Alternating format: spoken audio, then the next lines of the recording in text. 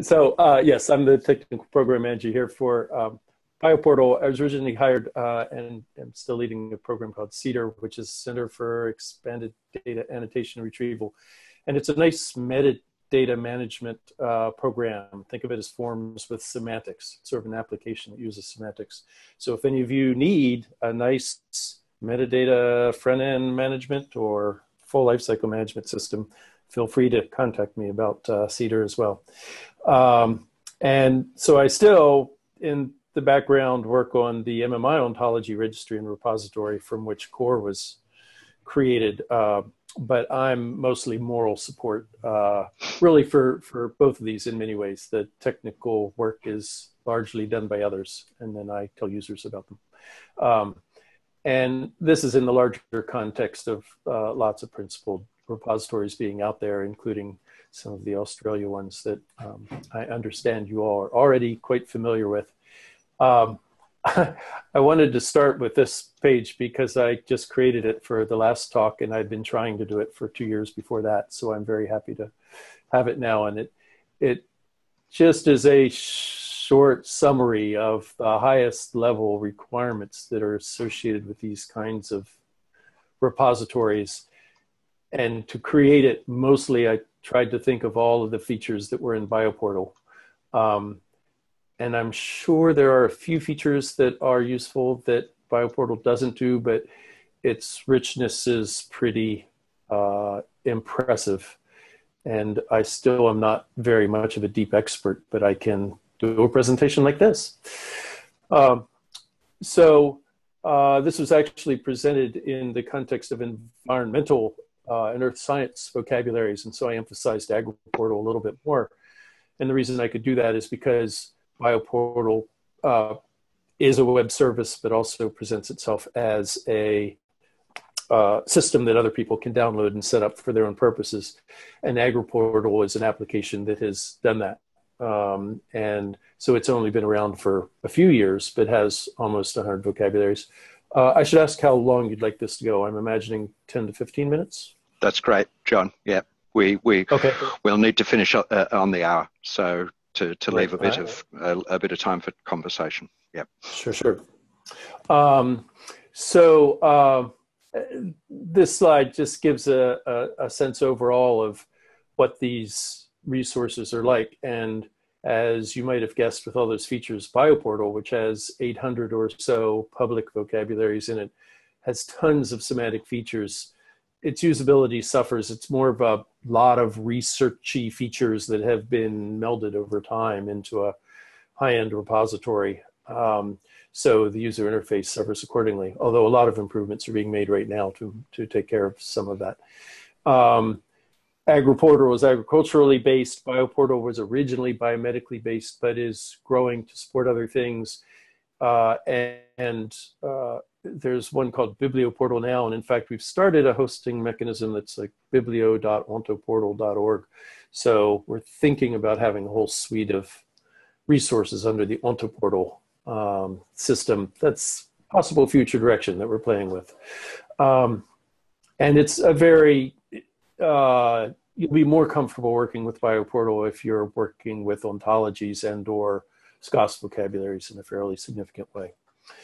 So, but the vocabulary quality is pretty good, even though it's not a curated system. BioPortal is not a curated system. AgriPortal is to some degree, although we get rid of the true direct. And its scale is just ginormous. And so the result of that is that it's hard to keep it running 100% of the time. We average about 99% of the time, which is not quite production scale reliability. You're looking at a view now of AgriPortal and the topmost ontologies in it. AgriPortal being a quite sizable ontology with about 700,000 concepts. Talking to some of the library people, I was talking about our big vocabularies with 1 million or more concepts, and they said, "Ha, you call that big?" And they deal with much larger. And so now we're learning to deal with the next scale up, about 12 million concepts. And some of it works well. There are particular systems, as you might imagine, that don't work so well, particular API interfaces and so forth that need to be tuned. You can see a lot of categories on the left side, a lot of different ways that you can pivot to facet on different things to look at. This is, again, an AgriVoc, but in BioPortal it looks very similar, sorry, in AgriPortal. Looks very similar to BioPortal, where we provide a lot of information about the ontology, which can be any kind of vocabulary or ontology that's supported by the OWL API. So SCOS is not a problem. If it's well-structured SCOS with root concepts and the like. If it's not well-structured SCOS, then we can have issues. And these systems do get a lot of visits. We get something like 20,000 user interface hits a week, and on the order of 1 million API hits a day. So it's on BioPortal, it's quite heavily used. There's a pretty strong API on this system, lots and lots of features, but again, you have to sort of work into it a little bit. It returns JSON LD. I believe you can also ask for XML, at least for some of these features. And then moving on to this other resource. So whereas BioPortal is sort of the gorilla in the room that can deal with a lot of different things and provide you lots of different automated features, the ontology recommender is particularly strong. I argue it's probably the best in its class. And mappings, automated and manual mappings, and so forth.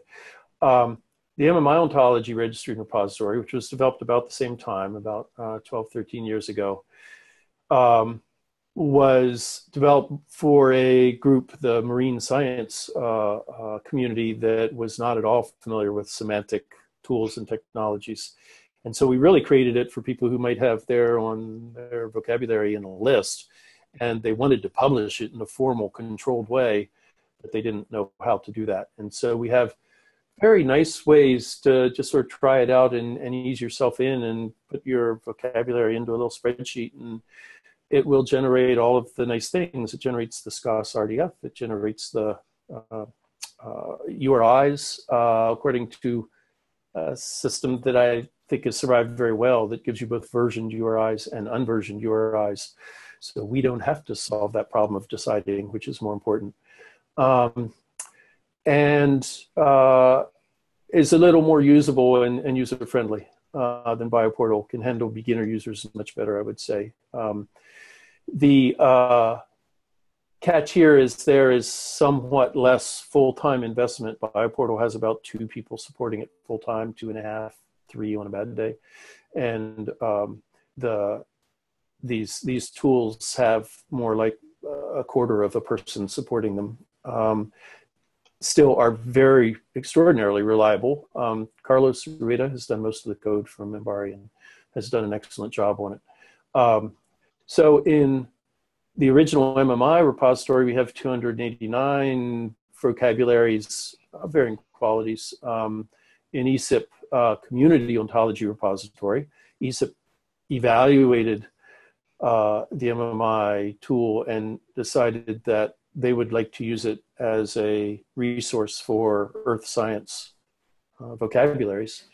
And so they have 243 resources, assets in it, but which is very exciting, except that about 200 of them are all sweet vocabularies and sub-vocabularies. So it's not quite as impressive that way, but it's only been around about 3 or 4 months, and the community is starting to advocate for it and work out how it can be used in the ESIP context, which is a very community-oriented activity. So we have several members of the community who are engaged with COR in the ESIP context and excited to move it forward by contributing technical work and by contributing their efforts to publish ontologies like Suite in it, which is a pretty significant step forward. And again, so they just quickly can give you a feel for what that user interface looks like. You get some of the same facets to search on. Most of the IRIs you see here, the ones that do not start core esipfed.org, are cases where the people are what we call remote hosting their ontologies. They're putting the ontology in the COR, but it actually lives as its primary location somewhere else. And if that's resolvable, then these links will resolve to that ontology, obviously. We have the capability to do groups, have people be members of groups to manage an ontology. And you can see the versioning column there that lets people see when the most recent entry was, but keeps track of all the different entries, so you can actually access things specifically by their version. And the various tools to upload an ontology or create your own vocabulary or create a mapping are at the top there. One of the things that we did that was new at the time, 12 years ago, was support heavily well-defined metadata concepts that people could fill out to really describe their ontology. And it's very easy to use, and it gets mixed usage. Some of us use it heavily, and some of us don't use it at all unless we're forced to. And finally, a nice API and presentation of the API with a Swagger, and a rich set of API interfaces that you can use here as well. Very different level of detail and power in these interfaces. I think it's all any basic or average user would need. But if you're dealing with something that has 100,000 terms and you want to have autocomplete on a branch that has 10,000 terms in that ontology, the widget capability that BioPortal provides is really, really nice. And so that's the place you'd want to put your 100,000 or 500,000 term ontology if you plan to build things on top of it. And you see that as a result in the actual applications that are using the tool. That there are actually some production level operational applications and a couple of systems in the biomedical community that are repurposing they're repurposing BioPortal content for their users. And so we get some complaints when the system is down, but none of them have offered to pay us large amounts of money to guarantee that it's up. So we're not feeling too guilty yet, given the richness of the system. And I think that's, yes, all that I had to cover, aside from all the other social discussion of my complaints about not getting funded.